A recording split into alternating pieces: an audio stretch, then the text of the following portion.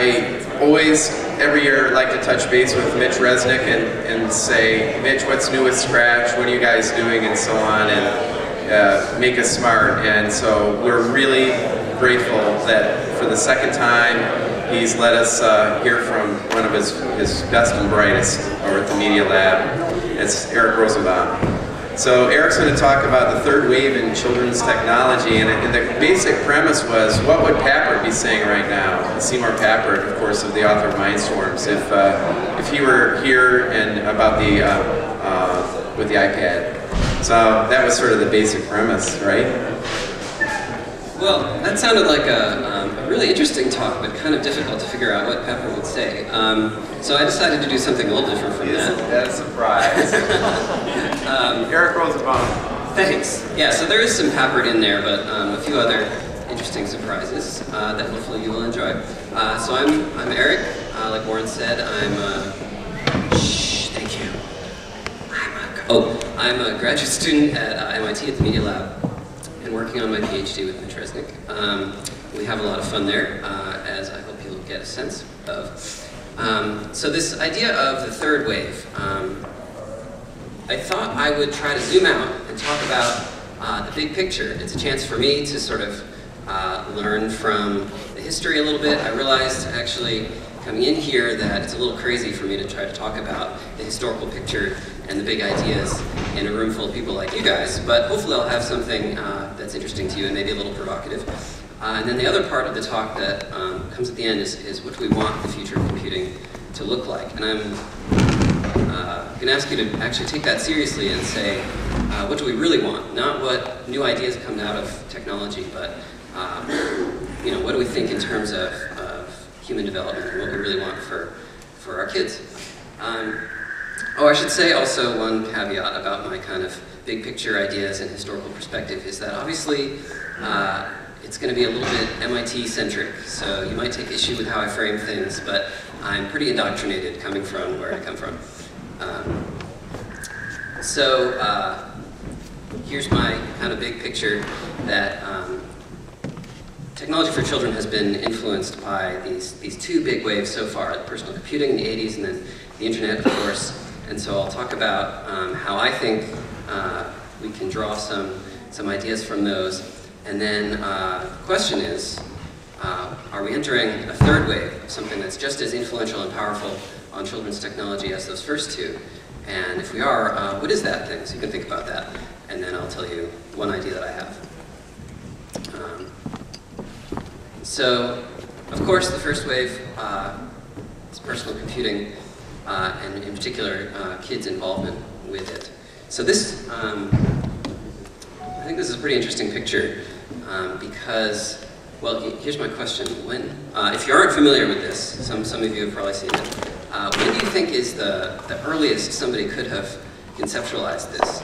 Kids sitting in the grass with their, what look like tablet computers. What year? So this 1968? Wow, that would have been impressive. Actually, Alan Kay drew this in 1972, and I think that's pretty impressive. So you were close. That was pretty good. Close. A lot of amazing stuff happened back then, and many things were invented that we now take for granted at that time. So Alan Kay, if you don't know who that is this computer scientist who he actually invented some pretty cool stuff all the way back then. You might be familiar with the idea of a graphical user interface that has windows that can actually overlap with each other. He was the first one to do that, and you may have heard of object-oriented programming. That's him. Pretty cool. And so he had this vision all the way back then of what he called the Dynabook. So it's worth talking about what his vision looked like because he predicted a lot of things really accurately. If you go back and look at this 1972 paper, you can find it online. He talked in a lot of detail about what this beautiful, ideal children's machine would look like in terms of the technology of the day. And it looked a lot like the iPad, but not exactly. So you can see in this description of it that he's talking about it being really personal. 1972, people didn't use computers in the woods, but that's what he knew that we were ultimately going to want, that it would be portable, superior to books in printing, at least in some ways, without being markedly inferior in others. But that first part of the quote up at the top, I think, is really interesting and powerful, and something that we can still maybe strive for. So what does this mean? It's a little heavy. A medium for containing and expressing arbitrary symbolic notions, and also a collection of useful tools for manipulating these structures with ways to add new tools to the repertoire. So what he's talking about here is a belief in the power of this sort of infinite flexibility of computers. And I think it's something that, to some degree, we've lost a little bit. I think software developers have a sense of this power when they create things, but we're not sufficiently handing it over to children. So that's an early vision of what computing for kids could look like. When he talks about adding new tools to the repertoire, he definitely didn't mean buying new apps from the App Store. He meant something pretty different from that. So I've actually had the chance to interact with Alan Kay, he's a very interesting guy, and so I got the chance to ask him, is the iPad the Dynabook? Here's what he wrote in an email. What is really weak, and artificially so, is the service conception of the iPad as an automated media consumption device, rather than as a gateway and environment for exploring powerful ideas by building them on the grand side, and for simply allowing end users to make their own. This is both bad and stupid and actually retrograde on Apple's part. He doesn't mince words here. It's a bike with too many training wheels and done well enough so most people will not realize it has training wheels. It distorts what a bike actually is. So he's saying that there's more to computing than what we're giving to kids. So that's an early vision of what personal computing could be. And of course, I want to talk about Seymour Papert's ideas a little bit. I'm curious, actually, I could talk a little bit about Logo, but most of you are probably familiar with it. Who's written a Logo program? Most people have actually written Logo code. That's great, but not everybody. So if you haven't, this was invented at MIT by people including Seymour Papert, and it came from this idea that educators were starting to say in the early days of computing that we could have computers program children, but why not have children program the computers? It was a crazy idea at the time, and so he invented this way for kids to explore this world of graphics on the screen and do geometry by issuing commands to a little turtle that could move around. And it was really about tinkering and exploration. And so the bigger picture of this is not that it's about like teaching geometry, but it's about creating ideas and new artifacts that are personally meaningful and allowing kids to sort of pursue their own interests and make what they wanted to make. Actually, I'm going to mention constructionism here because it came up earlier, and I'll give my own description of it. So what Papert was doing, of course, comes out of Piaget's ideas about constructivism, so the word with the V about sort of building knowledge in your head.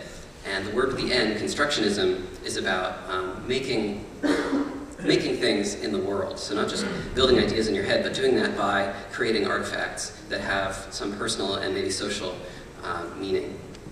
So I wanted to include this quote from Papert's book, Mindstorms, which talks about the impending logo revolution. Unclear whether that really happened, but the vision is a really beautiful one.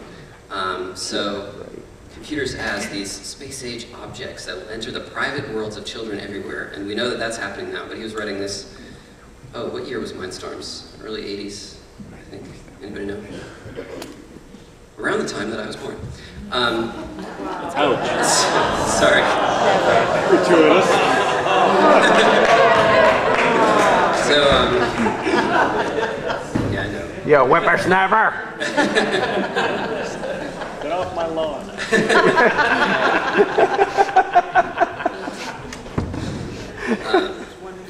So it's just worth pointing out that the book and the vision that Seymour was talking about is much bigger than Logo and kids programming computers. It's first of all about powerful ideas, about these really generative concepts that kids can stumble into and in some sense build on their own. So they're geometric ideas, but in the world of logo, ideas like procedural encapsulation, modularity, feedback, recursion, these are big ideas. And he thought that we could build environments like Logo, other microworlds, that could allow children to stumble into and create other powerful ideas on their own. And that these could be the seeds of cultural change. So it's this larger vision, and allow people to form a new relationship with knowledge, cutting across the sciences and the humanities. That's pretty forward thinking. And even get into knowledge of the self, which is, I think, a powerful thing that's still relevant today, that we can still work on.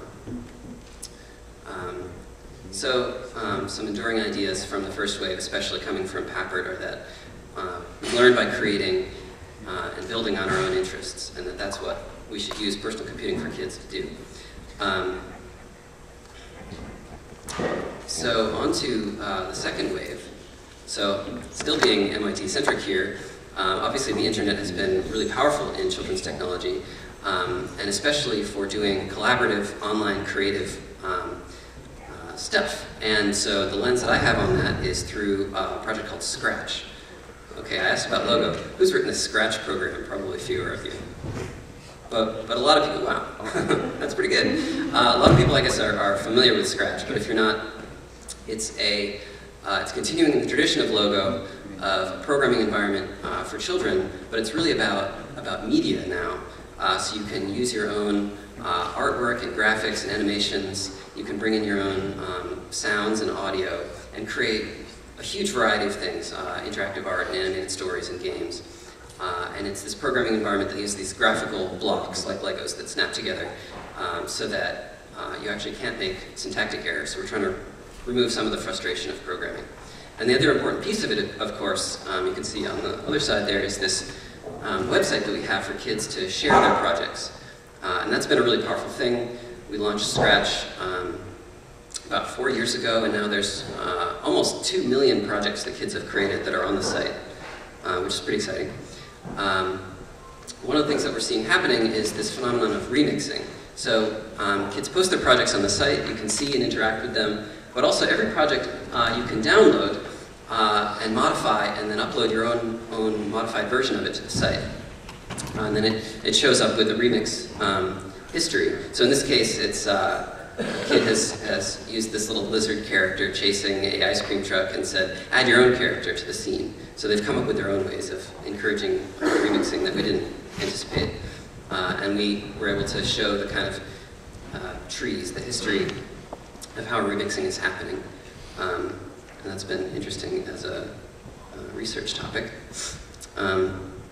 Another form of collaboration that we're seeing with Scratch are these companies. And this was pretty cool. We didn't anticipate this either. In the early days, a group of kids formed, calling themselves Gray Bear Productions. And they decided that they were going to be a game company, and they would divide up tasks. They're actually distributed all over the world. I think one of the kids is in Australia, one in England, and one on the east coast of the US. And then they grew and grew. And they divided up into doing things like, I'll be the animator, you're the programmer, I'll work on the storyline and the art.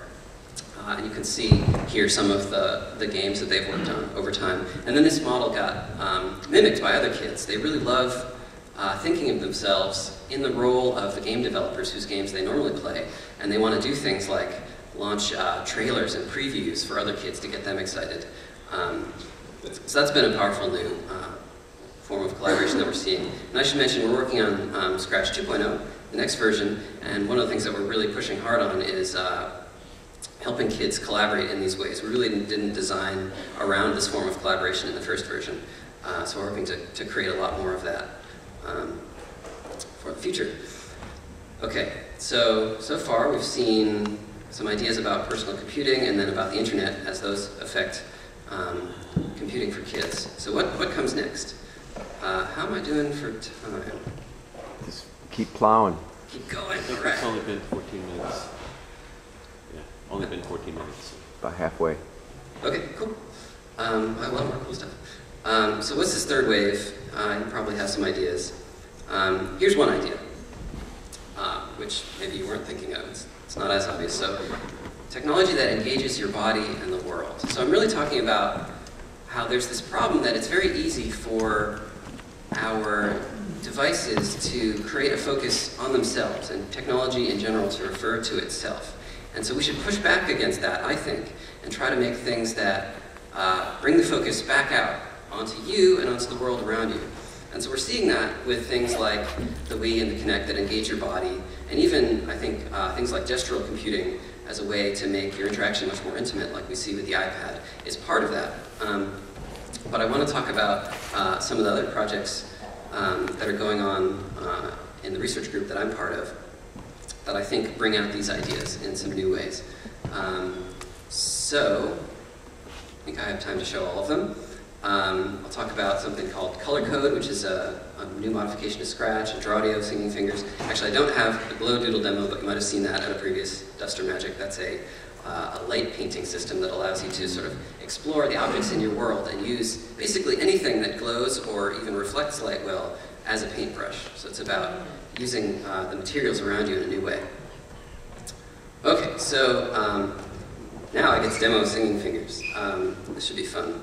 So I want to try to get this camera up there, if we can. I will show you. Now, so this is an iPad app that I developed in collaboration with another one of the students at the lab.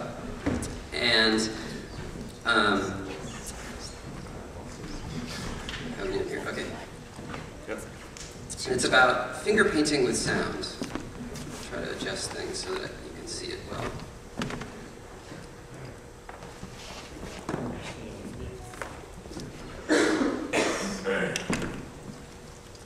So there are the singing fingers. Thanks, cool. The singing fingers. Thanks, cool. So the idea is, if you haven't seen this already, you draw on the screen and make a sound at the same time. So it's like this. And then you can touch your drawing to play the sound back. Does that come out? You can also talk into it. Singing fingers. Singing fingers. Singing fingers. So that's pretty fun. Thank you. Oh wait, there's more. You may have noticed that there's different colors. So I actually use a pitch tracking algorithm to map pitch onto colors.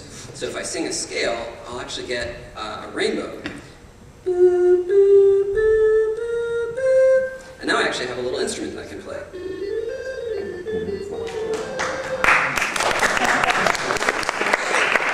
You want to hear the multi-touch part too? Oh, that was a little out of tune, but you get the idea. So I want to just play around here and show you that it's not just about vocal sounds. You can record any sounds and make a drawing of them. So I'll invite Colombo up to help me out here. I don't know, just jam out and we'll draw with it.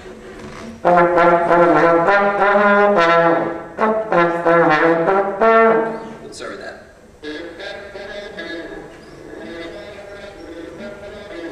Anyway, you get the idea. Does it just have to be, is it always a musical sound, or can it be, can you tap on the desk, can you... Achoo! You can like, make a percussion sound of that. So what does the sleeve look like? That's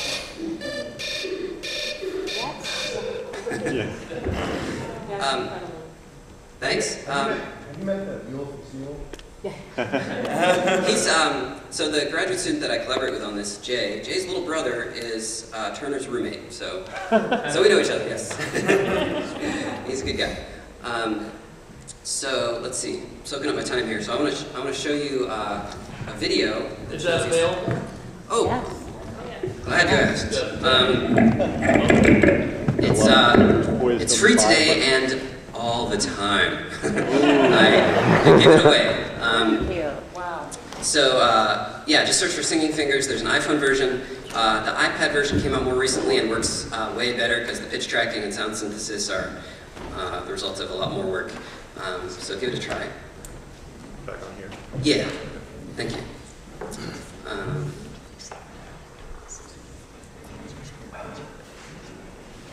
I'll just show you a short video that gives you space.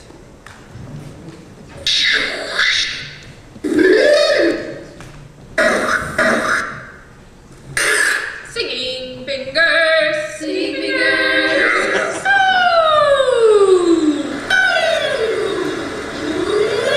All right, all right, all right.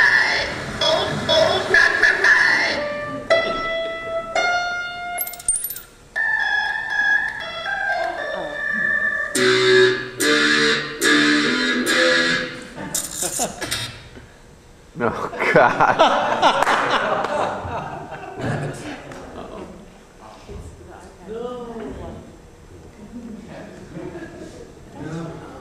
don't know what's going on here.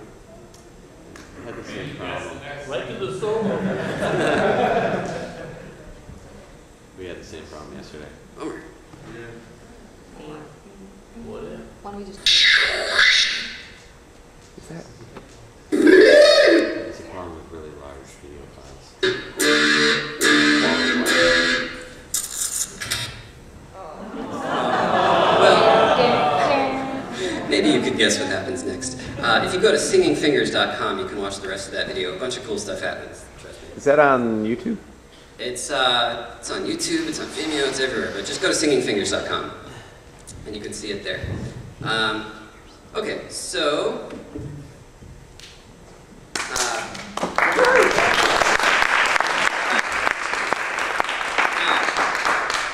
The next thing, in the same vein of trying to bring the interactivity out into the world and get people exploring, is this new thing we're calling color code. We haven't even shown this to very many people, it's brand new. I actually just made this video a few days ago, so it's still in the works, but I'd love to hear what you think about it. So this is, comes as a new feature for Scratch that we're hoping to add for the next version. And the idea is to use computer vision techniques to allow kids to create their own augmented reality experiences by using the colors of everyday objects in the world. So like here in the still, and then you'll see in the video, I'm holding up Cookie Monster, a little plush toy, and on the screen, this is the Scratch environment where we've programmed these little cookies to move around. And we've set it up so that Scratch is sensing the blue color of Cookie Monster, and then the cookies can tell if they're touching that blue. Everything else is black and white.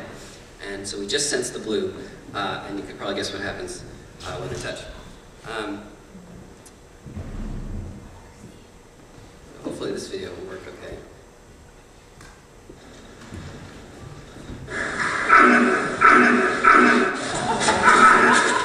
So now I can use anything else that's blue. So that's actually a bottle of paint. It's one of our little advertising cards for Scratch. And if I hang that from my necklace, I have a whole different kind of game that I created just by using the physical materials around me in a new way. So here we're playing with autumn leaves and sensing their colors in order to make basically a platform game where the platforms are being moved physically by people's hands. The little jetpack girl is being moved by the keyboard, and then there's that target, which was actually a bouncy ball. Here we are using some M&Ms to make an edible sequencer. So each color of an M&M represents a drum sound. We move them around in time, and then the Scratch project plays back the sounds. So, Get off my lawn! I know. this is the new stuff, Warren. This is what kids are going to be doing in the future. So, of course, it's not just about those examples. It's about kids creating their own things like that, using the power of the Scratch programming environment and extending that out into the physical world. Okay, so one more example. This one's a little crazier. It's not an app, it's not on the computer, but it does this thing of engaging you with exploring the materials around you. Anybody familiar with Drawdio already? Yeah. Nice, nice. So, let's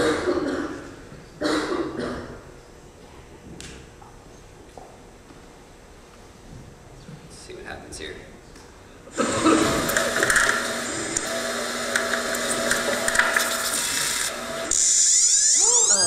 So it starts out as a musical pencil.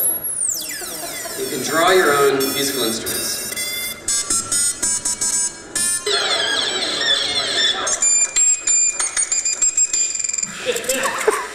But it's much more than that. We can take the circuit right off of the pencil and put it onto a paintbrush. Same technology, same device. So what if we take it off of there and put it onto literally the kitchen sink? Now we can play music on the stream of water.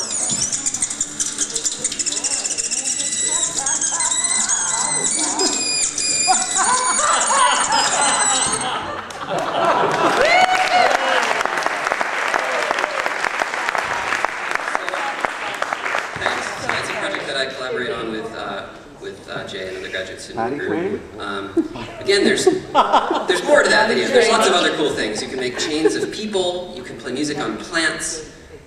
You can play music with food. We have a shot of us with a bowl of macaroni and a Doctoral fork. There's all kinds of stuff. Is that video online? So yeah, if you just go to, oops, my email. You could slurp your spaghetti and... Absolutely. If you go to Doctoral.com, you can find out more about that. We have partnered with some companies that make kits, so you can make your own at home and do workshops.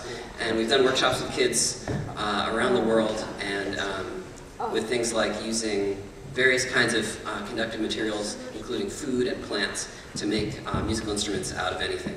Does your Margaret beat your heart out? Yeah, that's my first thing, yeah. We're all thinking. I know that Don't show it to him. Darren has struggled with his sons with potty training, and I'm just seeing an app there, maybe, or